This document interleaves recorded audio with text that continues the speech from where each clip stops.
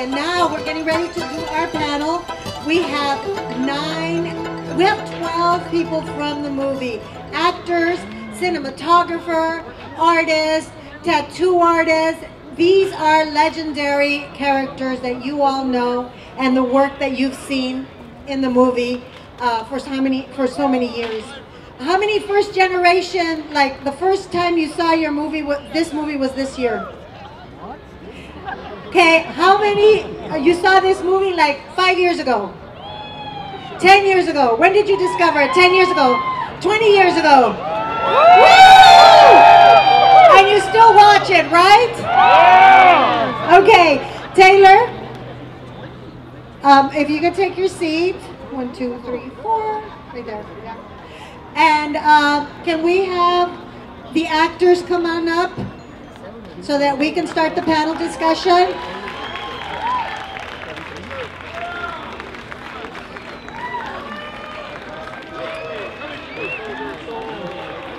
Yes.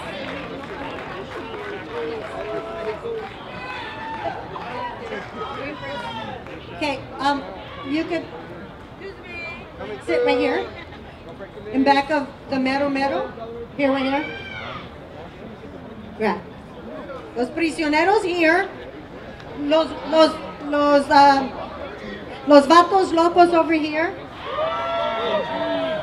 Freddie. Jenny. Okay, this was a real male-oriented movie, of course, but we have the mother, Jenny Gago, who played the mother. Thank you for joining us. Gabriel, right here. Okay, are we all here? We're all here. And Adan, and Consuelo. Okay, good. Okay. Really quick, I'm going to go around. Everyone's going to say their name and the character they played, or their position, or what they did for the film, and then we're going to get started with the questions. Okay, we'll start with Freddie Negrete, tattoo artist. Woo! Yeah. Gabriel Beristain, cinematographer. The Look, Jesse Borrego, Crucito. Taylor, director. Enrique Castillo, Montana. Jenny Gago, Lupe. Mike Genovese, Sergeant Devereaux.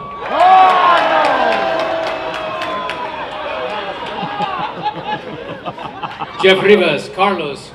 Cocaine is America's cup of coffee, eh? Carlos Carrasco, Popeye. Give me some John. Victor Rivers, Magic Mike. What line? Which line? I'll give my life to you, Jefe. El Gilbert. Hey, Crucito, congratulations. I did all the arte. I did all the arte for Crucito. Ray Oriel, Spider. Check out the new view, homies! I'm gonna build myself a righteous pad here. Swimming pool, white, big and fancy shit. Consuelo Flores, cultural consultant specializing in the Day of the Dead scene. Raymond Cruz, I played Chewy. Vatos Locos forever. Valente Rodriguez, I played Frankie. Hey, your eyes are turning brown, carnal. Taquita brown. Okay, since everyone said a line, Crucito. Oh. My favorite line is, we come out chased by hounds, wearing a pinche rabbit's foot for luck. But we got something better than a rabbit's foot. We got familia. Plaza.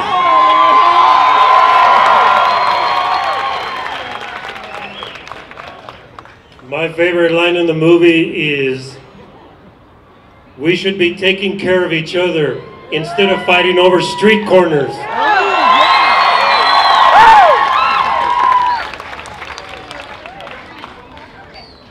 Okay, so let's get started with wonderful information about the movie. A little tidbits that you can tell all of your friends and family who watches the movie. Taylor, why did you decide to make a movie about vatos locos and prisoners, and what was the genesis of this movie?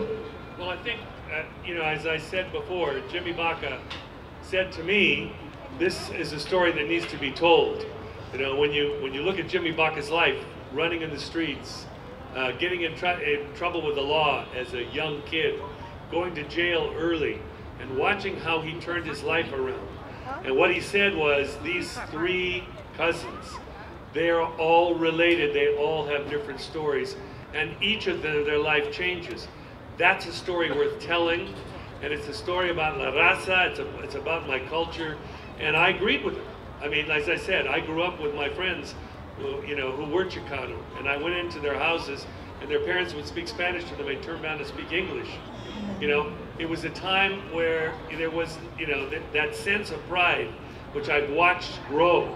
I went to South America, I lived in Bolivia, I learned Spanish, and I came back with different eyes about my culture here in Los Angeles, and realized it's really a Latino town, and at the time I came back, people didn't know it. So my job, it seemed to me, I tell a lot of different stories, but the idea of doing stories that celebrate Chicano culture was something I wanted to do. And with La Bamba we did it, and with Blood and Blood we did it, but I did it with Jimmy Baca. And one thing I want to say here, what was important to me was to make this film deep in the blood of what we were, the communication, what we're trying to make of the culture. So to find Adan Hernandez in San Antonio, a great American painter, to actually, because you can say Cruzito is talented, you got to see that he's talented. And when Jesse, spent all the time with Adan and learned and painted, but those are Adan's paintings. They're puro Chicano paintings. And they're, this is a Pachuco. He grew up as a Pachuco, but he ended up by making paintings that transcend, like all great art does, culture. And in that instance, that's very important.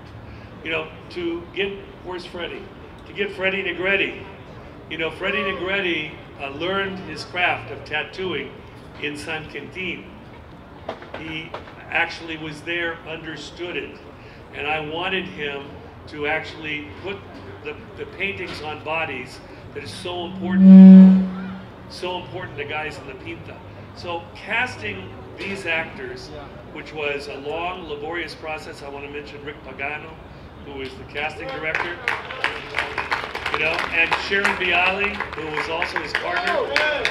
These two people brought these people to me, and I can't tell you how many actors we saw, because Jimmy Baca wrote really interesting characters. You know how hard it was to find a Popeye?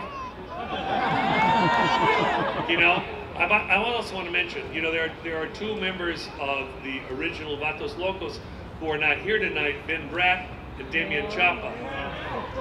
And they would have been here. Damian is in Europe working, and Ben is in Atlanta working.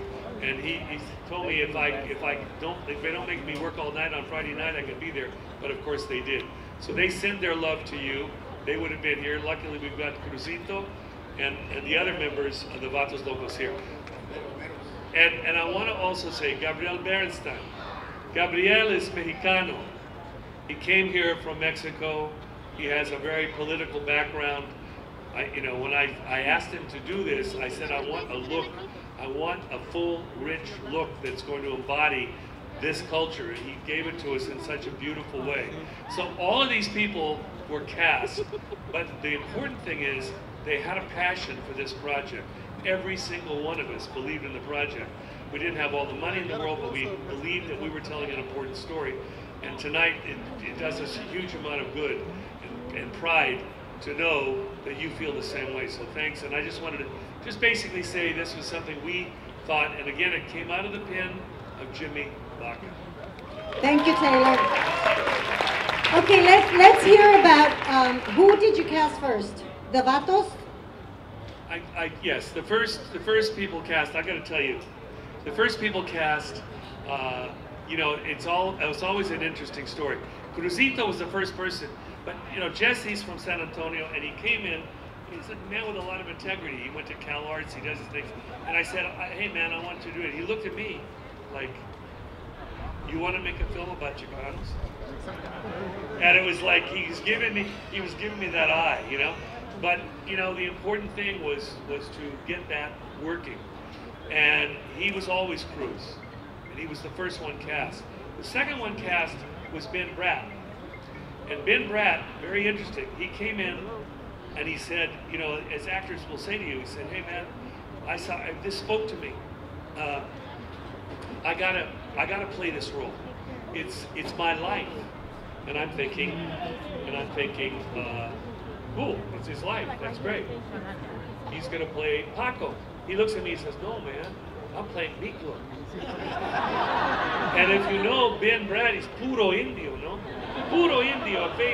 His mother is Peruvian. His father is German. So Ben came out, you know, this is what happens in, you know, La Raza. Ben came out, his mother, puro Indio, but in his mind, he wanted to play Miklo because he identifies. So man, I said, "I'm sorry, but it ain't gonna work that way. Paco's a great role." And then we looked and looked and looked and looked because I made up my mind. There are a lot of white actors, there are a lot of Caucasian actors that can play Miklo because Miklo is half and half, but he looks white. And I turned a lot of, and I won't tell you who, but some of the great actors that wanted this role. We looked and looked and looked, and finally Rick Pagano brought in Damien Chapa. Damien Chapa is the opposite of Ben Bratt. His father is puro Chicano, and his mother was from the Ozarks, and he came out looking like his mother. But it works for Miklo because that is the story. And as Jesse said, he came out hating his own white skin because he wanted to be Latino. And the character as Miklo, which is a tragic character, is that that's the order they were casting. Then everybody else came in as they came, and it was not easy, believe me. I mean, finding somebody that's going to be able to embody the power and the elegance and the belief of Montana, not easy.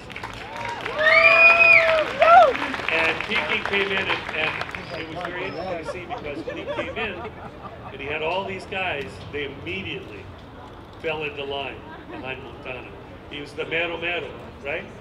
And he took it. I said, "Man, I can't do it. You got to take it, and you got to make them believe in you," and he did. So all that was a joy because when you cast, you can't take the easy way out. You got to go for it until you find the right people. You know, Ray Oriel, you know, from San Pedro. I mean, you know, can you imagine the beginning of this film without Spider? He was amazing. So every one of these people were, I think, inspired. Ginny playing Miklo's mother. You know, the great thing about it is Miklo being a white father, you see a little bit at the beginning of the movie, and a Chicana mother. You know, it all works, and you as La Raza know the way this works. It's a very complicated community. So anyway, I'm going to shut up and let everybody else talk. But it was a passion that you have to understand, when you are not of that, you trust the people around you. Jimmy Baca was there. I gave him a role. I got to tell you one interesting story. Jimmy, as I said, served 8.5 years in the joint. And he got out and he won the National Book of Ordnance. He appeared everywhere. I said, "Jimmy, I need you. I need you to be in this movie. Not as an actor, although I'll give you a role as an actor. I need you next to me because you got the real voice." He says, "Okay." So we go to San Quentin. When you go into San Quentin, and I want to mention other people here. You know, Tom Tolles, who was unfortunately dead. Lanny Flaherty, who plays Big Al. How about that character? Big Al was amazing. And Billy Bob Thornton, who you probably all know, which was one of his first roles ever. Billy Bob Thornton came in wearing 145 pounds. I knew him as a writer, a professional writer. And over the course of time, when you go into the joint, you see all these guys, and they're built. They're really built. Billy Bob knew he looked puny. By the end of the shoot, he weighed 205 pounds. Went from 140 to 205. I said, you're an actor, man. I know you're an actor because you went in. But the important thing is that everybody had to live this part. When we went into the joint, we took 9 Chicanos, 3 blacks, 3 whites, and then we traveled with 300 cons. Every day they were our extras. That's a scary thing, and you have to sign something when you go in the joint. You say, we don't have a hostage policy here. If there's a problem, that's it. And I'll tell you how this worked. When you go to the joint, when you're in a prison, the warden is the dictator. He's the president. He's got all the power. And the warden of San Quentin prison was a guy named Danny Vasquez. And I went in to meet him in his office, and he was a tough son of a bitch. But I looked at him, and he's sitting across from me, and I look right here. He's got a placa. This is a guy who knew what this film was about. He ran, you know, he was in a clique when he was a kid and turned his life around. He was in law enforcement. He was running it. He trusted us, and we were in his world. And as we went in there, all of these guys, when they were working next to guys that were doing life sentences, the whole thing. So when you see this film, and the same thing in Islos, when we had chavalitos who were working with us, who were the real deal. What we prepped this film, I had Jesse and Ben and Damien go and live in the barrio. They lived there to be able to, I said, listen man, you're all from different places, you gotta understand the neighborhood you're from. And they got into some pretty hairy stuff they might tell you about. But the important thing was, as actors, they were committed. The whole movie, that was the thing, they were committed. So that's what I have to say. Okay, let's start with the Vatos Locos. You guys went in. How did you guys come together? Did you guys hang out together, all your Vatos Locos? How did that work out, Jesse? Most actors, you know, love to you know, get into the character and the role. So I think when Taylor suggested that we live there, we were in City Terrace actually with the Garrity Loma boys, who, you know, Big George, part of his family, Raymond, and their family. They were affiliated even though they weren't. They were working with Gang Youth Services, but they helped us out a lot, interface with the neighborhood. I grew up in Barrio, so it was easy for me to be, but the other actors had a lot of fun.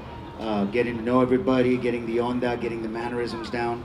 But from what I saw with this stellar cast, I mean, every single one of these guys, whatever role they played, from the first time we did the table reading, you could see that everybody was bringing their A game. And so it was easy to see that because it was a whole year-long process to this thing. They were supposed to be in San Quentin 1 month. They wound up being there for 2.5 months. Longer than they were supposed to be there. So they were immersed in this, but we love that as actors, as difficult as it is. And so I got to see every single one of these guys' technique, their immersion into these characters.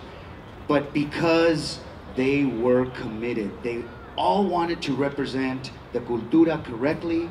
They all wanted to represent the story in the best way. Like he said, Jimmy Baca's words were Chicano Shakespeare to us. So as actors, we relish that.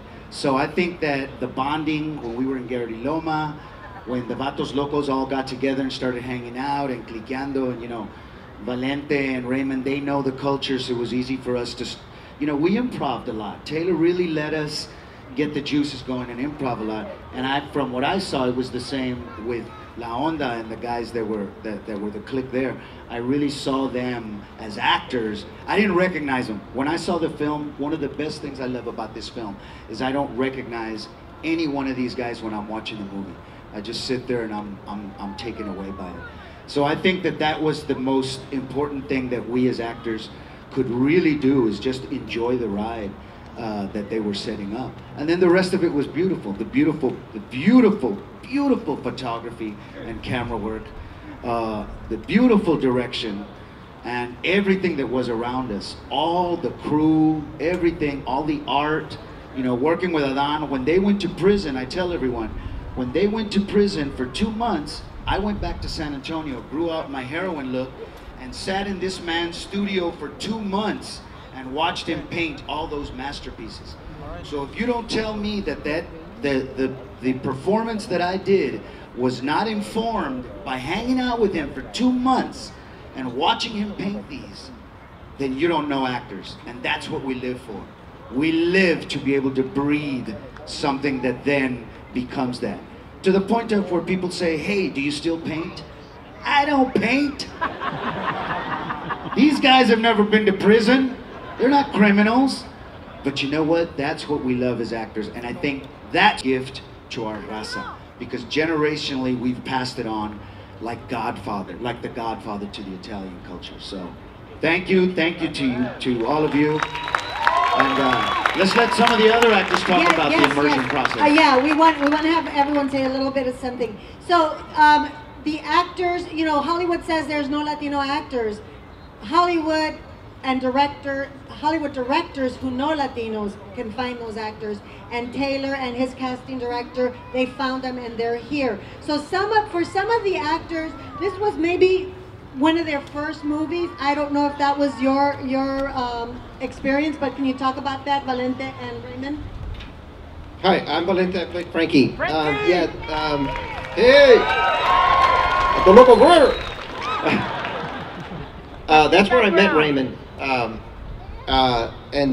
Yeah, it was like the third or fourth film I did, and so I really had no idea about anything other than, wow, somebody's gonna give me money to act.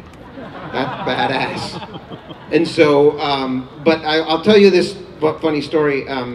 When we first, when Taylor said, we got the Vato Locos and we're gonna let you guys improv, and it was Jesse and myself and Raymond and Benjamin Bratt, and Damien wasn't there. But Benjamin Bratt was there, and Benjamin Bratt is supposed to be playing this badass Vato, right? And he's wearing penny loafers, and he's got a penny in the shoe. So I went off on him, like, "Wow, Vato, you got a penny in your shoe, Vato." What's your gang name, Penny? Yeah, what's your gang name, Penny? And I think that's what got me the job. I needed to thank Ben for that, because I don't know that I would have gotten the job for that. I remember we were working and people used to walk up and hand me and Valente weed when we were shooting.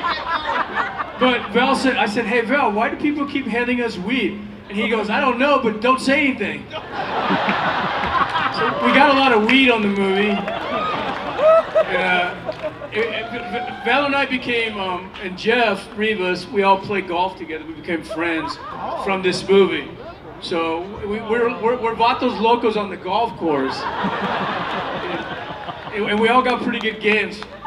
Okay, let's talk to Spider. Can we give it? Okay, he's the other faction of the other gang. And so, who were your guys? Were your gang? They're not here today, right? 3 puntos. So how was it? Are you really a gangbanger? Oh, there he is. You were 3 puntos. Okay. Magic Mike was 3 puntos. When I met Taylor, I was doing a play on Broadway, and he was out there, you know, looking at people for this film.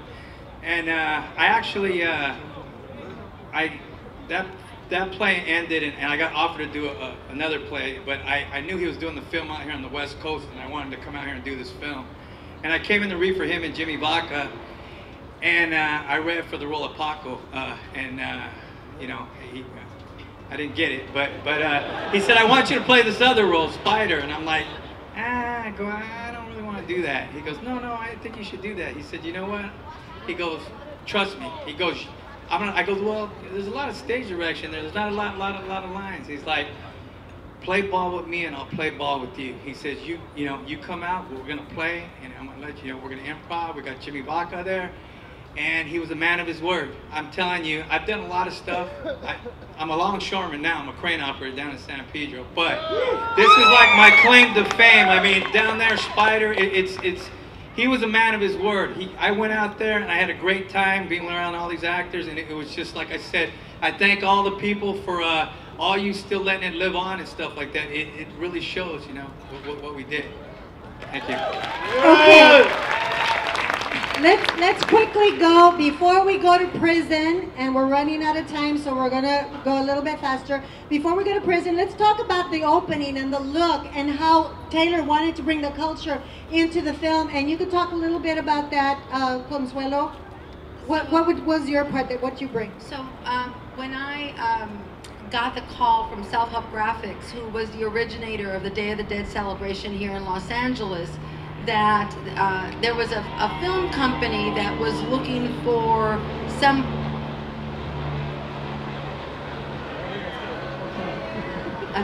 someone to come in and be a consultant for the Day of the Dead scene that they were doing.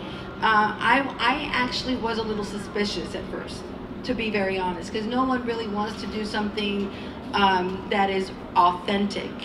And I was very, very mistaken, and I was glad to be mistaken, because what they did was let me read the script and all the directions, all of the staging that was in the script with regards to the Day of the Dead scene. And I was a consultant. I told them what worked and what didn't work. I was able to gather all of the artists, all of the makeup artists, all of the look for that show, for that particular scene, all of the extras, the dancers, the props, I still actually have 2 of the Day of the Dead figurines that were highly featured. One in the cemetery where the 2 little boys are playing with that little king. It's a little Day of the Dead paper mache doll that's a king. I have that in my home right now. So it was very, that man who made that, all of the paper mache dolls, studied with the Linares family in Mexico. So you know that that is authentic. That is an amazing lineage to have for this movie. Thank you. Thank you very much. I want to just say that I thank Taylor for really being committed to the culture. Thank you. And now, when you make a movie, there's got to be a look, and that's all discussed right before the movie. And the man that gives that movie the look is the cinematographer, the director of photographer. Freddie, can you give, oh yeah, you got the mic. Tell us, what did Taylor say? What did he want the movie to look like? Well, Taylor is truly an artist, and I have to say that. And one of the very few Hollywood directors who is an artist. He and I, and we need to mention somebody else, Bruno Rubeo, his production designer. He's up there, he's looking at us, and I know that he's here with us. Bruno, Taylor, and I, we have worked in several films together. We have worked in 2 films with Taylor, and every time the creative process in pre-production is unique as this film is. We work together, we find images. Taylor gave me a mandate. I want to feel the heart of the culture. And we follow Adan's paintings, I follow it. I travel all about East LA. I try to find and get the colors, the palette of colors of this culture. And every element that, and thank you very much, that scene, opening scene is fantastic. James Bond copied it, as you know. And 20 years or 30 years later. So anyhow, what these conversations, that element of being completely committed to make a film that was unique in their look was payoff. And I believe that we have produced and we made a film that visually, as in the performance, in the script, in the spirit, in the heart, is totally unique. Thank you, Taylor. Thank you, everybody. You were great. Thank you, Gabby. Okay, one thing, and Gabriella, really a very great artist and also a very unselfish artist. And I feel badly because I didn't mention Bruno. Bruno was the production designer. Bruno is Italian, but he was married to a Mexicana, and she's a very, very big costume designer now. But Bruno was part of our team. The 3 of us walked East Los Angeles. We had an office in East Los Angeles. We wanted to make that real, every moment of that. And of course, when we shot in San Quentin, you see the big things, but you couldn't do any violence in San Quentin. So Bruno was the one who discovered me at the time when I was at the lowest point in my career as a Chicano artist. being a Chicano artist is really hard because nobody recognizes you as a valid artist. And the next day, Taylor flew down to meet me and talk to me about the film. And I told Taylor, I don't do commercial work. He goes, no, you are gonna do your vision of Crucito's character, whose first work is very carefree and battles in cars y todo, and then it turns dark. Well, it so happened that my daughter, at 18 months, fell out a second-story window and fractured her skull when I was doing these carefree scenes. And then my work, I couldn't sleep at night. My work started getting dark, and I was painting like almost all night. And then Taylor approached me with this project, and I told Taylor, why does a Gabacho want to do a movie about Chicanos? He goes, I grew up with the Valdez brothers, you know, suit. I said, oh shit. And then he started talking to me in Spanish. And you know, he treated me with such respect during the film, during the creation of all those paintings for the movie. I almost died doing working on those paintings, you know. So I was doing a painting a day because of the schedule. But Taylor said, before signing, he said, are you sure you can do this work? We're talking about 30 original pieces of work. I said, Vato, I used to pick cotton all summer long. I can do this out there. Thank you, Taylor. Thank you for being here. Thank you. Okay, we're really quickly going to go into prison because we're running late on starting the movie. But when you get to prison, like someone said, these are not prisoners. They're not hoods. They're not hoodlums. They have to become. And for that, if you're in prison, you have to have your tattoos. And Freddie Negrete was one of his, or was the first movie, right, that had the tattoos for film. So tell us about who you tattooed, what was the concept, and how fast you got to do them. Well, the tattooing was a lot like the movie. A lot of problems, big problems with the tattoos. You know, so when Taylor came to me. I was doing a tattoo at a tattoo convention, and he goes, I hear that you're the guy for prison tattoos. And I was like, yeah. And we talked more. I went and we made the agreement, and he tells me, okay, you're going to be working with this makeup artist. And you know, I could do tattoos and I could design tattoos, but doing fake tattoos, I don't know nothing about that, you know.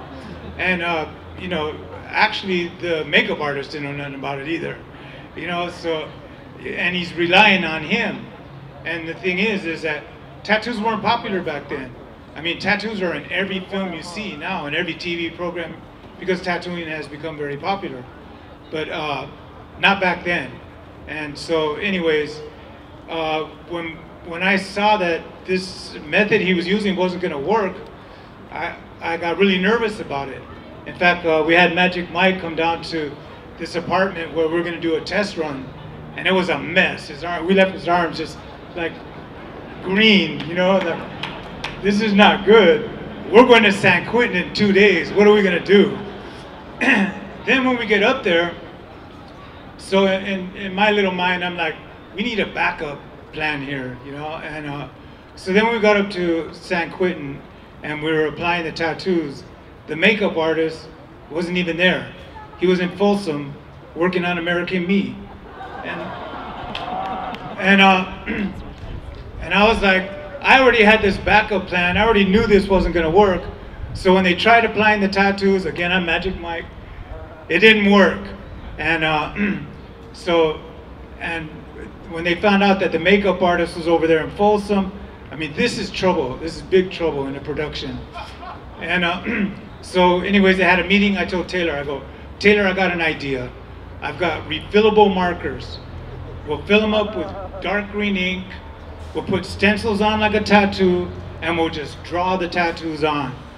All we need is a couple more tattoo artists, and we made it work, you know. And it was kind of tough because, you know, it came off in the showers and this and that. But when we got back to LA, Taylor told me, look, there's a guy that does good tattoos for a movie, Freddie Blau, and I want you to work with him. I always did whatever Taylor said. He's the boss. And the Freddie Blau was like, this is no good. He goes, my method is going to work. And it did work. And I worked with him, and I continued to work with him until he retired for 15 years doing tattoos for movies. Freddie Blau, yeah. And first one, Blood In, Blood Out. But about the tattoos, I was glad that, because I'm from a barrio. I went to prison. I lived that life, and so it was easy to design these tattoos because tattoos for the raza is about who we are, where we're from, and the things we love. It was easy to design for that.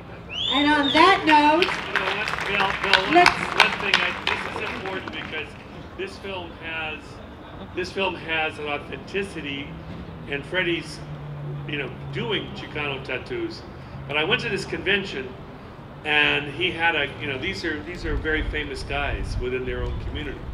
So Freddie's there, and a guy came up who was a big tattoo artist in San Francisco, and he said, "Man, I want to pay you respect. I have one place left on my entire body, and I've saved it for you." And Freddie goes, "Man, that's cool." He says, "What do you want?" He says, "Man, I would never tell an artist what to put. You choose." And your shin bone is one of the most sensitive places you can ever be. And I sat there, and Freddie said, "Well, how about if I do the devil, and he's got a cross with a dagger at the end, and he's trying to strangle Christ, but Christ stabs him in the heart." And the guy says, that's really cool. Yeah. So Freddie, right there, just so you know, I sat this close, and he tattooed for 4.5 hours on this guy who was great. It was hot in there, it was sweating and so on. And I said, "Man, this is the guy. This is clearly it." But the thing you have to understand is that we had these ideas, when you're in the movies, you say, "Oh, Cruz will have a tattoo, or we'll do this here." You go to the joint, and they are totally tattooed. So what we had set up was one, Jeff Rivas was going to have, 3 tattoos. You go there, and as I said, these actors are sitting around with the real deal, real guys that are in the joint. And so I had to turn to Freddie and say, "Man, we're going to multiply these tattoos. We got to cover these guys." And that's a fact of life. And these are things you don't think about when you see the movie. But and you got no time, you got to do it. So when you have people, this is the thing about a professional, delivering under pressure. Anybody can take a year to do something. When you don't have time, but you got to do it, and you got to do it well, that's what we had. Adan is talking about it. He hadn't done it before. I said, "Adan, I need all those paintings. Can you do it?" And he sits there and said, he never done that before. He painted, but not 30 paintings. "Yeah, I'll do it." And Freddie, I do these things, but I do individual stuff, man. I spend a whole day on it. No, you got to do all this stuff. And what you do when you're facing it, you either stand there as a professional and deliver. We all did that. All of us had to go do something we'd never done before, and that's why we're so close, because we stood there in the middle of battle, and it worked. thank you, Taylor. Okay, now let's go to prison really quick. El Mero Mero, you had a tattoo. You had all these guys you had to control, and you had all the white guys who were like, the Aryan brothers, thank you, who were attacking you guys. So how did you keep it all controlled? And first off, start with your tattoo. What did that mean? We actually spent quite a bit of time trying to find the right tattoo for Montana, and we went through hundreds actually of tattoos until we finally saw one. We said, "Wow, that's it," and that was the rosary that ended up with the cross in the middle finger, which to me was perfect because I'm a great believer in my pre-Columbian culture of duality, which is something that when he talked about Luis Valdez and Danny and El Teatro Campesino, I was part of El Teatro Campesino. I was a campesino. That's how my family was, which I'm sure is part of the culture of a lot of us here. But anyway, I'm a true testament that Taylor Hackford does make mistakes. He cast me in the movie, and I never was in prison. But I grew up on the border, and obviously Spanish was my first language. and I kept it in defiance of them trying to beat it out of me in school. And in fact, two of the guys that wrote El Libro de Caló, which is about Pachuquismo, were from my hometown. So I know the culture very well like that, from the streets and from being educated. I met Luis actually when I was at the University of California at Berkeley. And I used to pick him up in my 56 Chevy to take him to the college. Then I became a member of his company, and it was when I was with his company where I met Helen Mirren, Academy Award-winning actress, who was working with Peter Brook's company at the time. But anyway, I was probably the last person that Taylor saw for Montana, because all the other guys had already been cast. And he told me, the casting director, when I went in to meet him, he told me right off the bat, I don't think you're right for this role. I didn't have a beard and I didn't have any, I was just dressed normal, casual. And I happened to have a portfolio with photographs, and then I flipped through it and there was one photograph that caught his eye. And it was a photograph that a very intelligent person told me to take, and that was my wife. I had been working out for 6 months. I had a slingshot t-shirt on, and I had my beard trimmed, and I had a black sash that I had tied on, and I took the picture. And when he saw it, he said, "Who is that?" And I said, "Yours truly." So he said, "Hold on a second." He went back and he brought Taylor out. And Taylor said, I'm sorry to do this to you, but I'm gonna give you 6 scenes to memorize, and I want you to come back tomorrow and we're gonna do a screen test. So I went home, and I didn't go to prison to study. But I came back and we screen tested with all the guys, and then he asked me, "I want you to really push Miklo in the scene in the cell." And I said, "What does that mean, right? What am I gonna do to Miklo?" So I did something rather unexpected for him, and when he was complaining, I actually slapped him in the face really hard. And everything went dead quiet. And afterwards, actually, Damien said, I was thinking about killing you, but, but it really helped me out. But I will obviously forever be grateful to Taylor's trust in me, not only just for casting me, but also for telling me, you know this better than I do, so I'm trusting you to bring more to this character than is on the page. And thankfully, because of my love for my culture, and having also had many people in my family who unfortunately have done time, I never have. And so as a result of that was actually what kind of prepared me to be the bilingual actor that Taylor needed, that understood the culture from not only the Chicano perspective, from the pre-Columbian perspective also, which is part of what Jimmy's interest is also. And Jimmy was my celly, he was El Gato, and we got along great. And I challenged Jimmy a lot during the shooting of the film, in terms of his writing also. But that was my experience with the cast. When we went to San Quentin, it was very sobering, yes, to have to sign your life away, and going to the Sally Port where they close the doors in front of you and behind you, and then you hear the chatter of the guys, was very difficult shooting in prison, because those guys are actual prisoners, and when you're trying to do your dialogue, they're screaming obscenities every minute of the day. And they're not going to stop being themselves, because you're a bunch of actors and you say, okay, roll cameras, you know, back to one. We were saying back to one a lot, right? Let's do this again. So it was a very sobering experience, but a very, very worthwhile and a life-changing experience for all of us, I'm sure, that went in there. Okay, let's talk to some of your prison gang. Prison gang. Okay, you guys were the traitors. Give us, you guys were the traitors. Give us some insight into your characters and how it was doing those roles.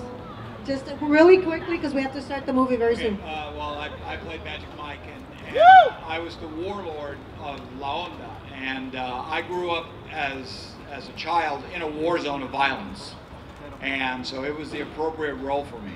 And so when I walked around that prison, San Quentin, I said, there but for the grace of God, because I was headed that way. I was 15 years old, I was 6'2", 200 pounds, a gang member, but I'm the child that the village raised. So my community took me in and was able to change my life, but I was able to call on that violence and to call on that authentic place of anger and not being able to articulate my pain and what I was feeling as a child into the role of Magic Mike.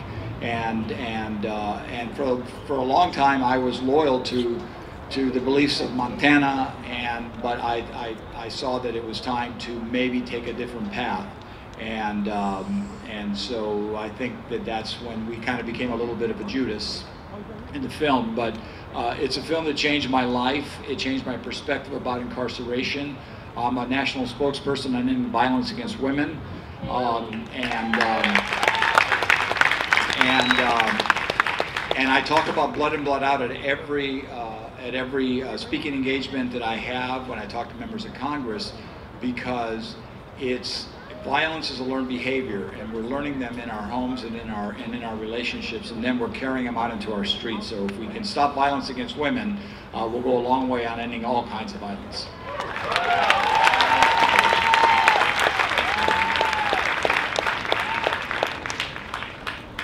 I have two major takeaways from this experience of being in this film, and as you've heard, there are so many anecdotes and so many stories that we could be here all night sharing, but I just want to say two things about it. One is, and they both have to do with gratitude. I am extremely grateful to the community of this film, and by extension to your community, for having embraced me, because when I was first cast in this movie, I kind of thought it was a mistake, because I am from Panama, and I spent a lot of my early time in the States, in New York. So when I had only been in Los Angeles for about a year when the opportunity to audition for this came up, and I was a little bit resistant at first because I thought, what are they talking about? This is a very Chicano movie, and hello. But my agents kept pushing, and I finally went in and I read for it, and I met Taylor. I read with Taylor and Miklo, and I immediately fell in love with them. I thought, oh my God, what nice people. And then the next thing I knew, I got cast, and I really thought that was a mistake. And I felt a little bit out of place because I thought I felt like the phony in the room. But the embrace and the inclusion that I experienced from this wonderful group of people, and later from you, a community as the audience, has really changed my life. And I am so, so grateful for that. The second thing I want to say that was a life lesson that I learned from this movie was from Mr. Hackford sitting over here, because it was a lesson in leadership. Because we spent so much time preparing for the movie and prepping and being lectured, and we went on field trips to San Quentin, and we were lectured by the corrections officers about what to expect, and we thought we were all ready and all that sort of thing. And then we got to the first day of shooting, and I can tell you the first scene we shot was in the dining room, you know, with all of those convicts as extras and everything. That, as Kiki said, as soon as you say quiet on the set, they just go rah, and they get even louder. And it was absolute utter chaos. And I remember that after all of the preparation and all of the everything, that we were ready for that moment when you're trying to get the first scene in the can, and it was chaos. And it was so noisy, and everybody was rehearsed and in place, but paralyzed. And I remember a second of looking around at the crew, at Gabriel with his camera people and everything, and everybody had that deer in the headlights look, like, what have we gotten ourselves into? And there was that moment of, is this ever gonna work? And then Mr. Taylor Hackford stepped up like it was another day at the office and said, okay, everybody, let's roll it. Let's go, let's do it, and action. And everybody sort of started going through the thing, and it was the first take, and it was terrible, but it broke the inertia. And I said, that is leadership. Yeah. And oh my God, mero mero. And I've always tried to remember that when it's my turn to lead.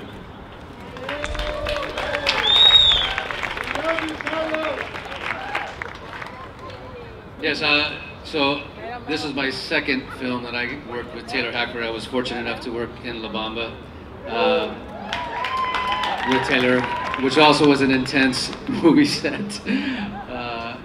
The thing that I took away from this, we didn't mention Danny Trejo. Danny Trejo is one of our Vato Locos. I think he's at either his taco shop or his coffee shop up on Highland. But as Taylor gave us the freedom, along with Freddie, I got to design my tattoo, and I thank Freddie for allowing me to do that. I got to bring some of my personal stuff to my prison cell, which also, made it more personal, made it more realistic. I got to honor my grandmother who had passed away a few years before that. There was a moment, I don't know if Taylor knows about this, but that there were two cast members, Danny Trejo being one of them, that had spent time in the Pinta.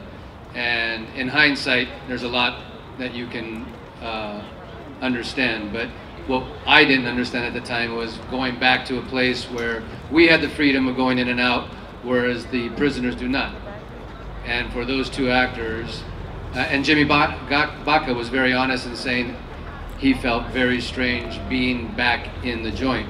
And he was dealing with it verbally and at least sharing that with us. Danny not, and one of the actors not so much. And I called the group, the Onda together, and saying, hey, Taylor is allowing us to improv a lot, but if you watch La Onda, the real guys in prison, they don't say a lot. A lot of it's looks, whatnot, and my life got threatened by another actor, and it really put in perspective what we were actually doing there. And I think it brought a sense of realism and understanding of what actually goes on in there, and if we did our job correctly, that's why I think this film resonates so well. So again, I thank Taylor, I thank Kiki, Valente and I were part of the same theater company, and having our theater background really gave us a foundation and a working platform to start from. So my hat's off to, again, everybody who participated. And now that you mentioned Danny Trejo, he couldn't be here because he's working, but he sent us a message. So let's hear. This is Danny Trejo. I'm in St. Paul, Minnesota. I want to give a shout out to all the people that are there. Sorry I couldn't make it, but hey, I'm tougher than all them guys anyway. And La Onda don't shine shoes. Remember that. God bless you guys. Good seeing you. Carmen, what's up, man? Thank you so much. Okay, we're going to hear from two more people, and then we're going to start the movie. We're going to hear from the terrible guard that we all hated. But look at what a nice guy he is. It's Mike Genovese. Mike, go ahead. Along with what Jeff was saying, there was a point where the prisoners that we were using as background decided they weren't being treated fairly. And they said, F you, we're staying in our cells today, we're not working with you. If you want to give us some coffee, some cards, some DVDs to watch, maybe a little chicken soup, a couple of sandwiches, treating us like those actors, then maybe we'll cooperate with you. And I have to assume it was Taylor who said, that's a good decision. And they went, thank you very much, and they became very cooperative. Unions. Unions is what makes America great. Thank you, Mike. Okay, now we want to hear we want to remember that Lupe Ontiveros had a part. Remember Lupe Ontiveros in this movie? Yes. Lupe, you're up there watching us. And also, there was the mother, and also the mother of Miklo, the mother of Crucito, but the mother of Miklo. And we want to hear from the lone woman here because family is at the heart of this movie and family starts with the mother. So let's hear from Jenny Gago.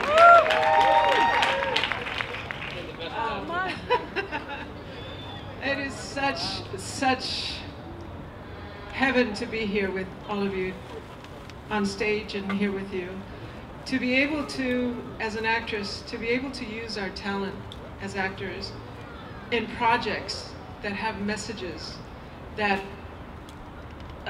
reveal and free us of so many, with so many insights and so many heartfelt lessons and truth is truly a gift.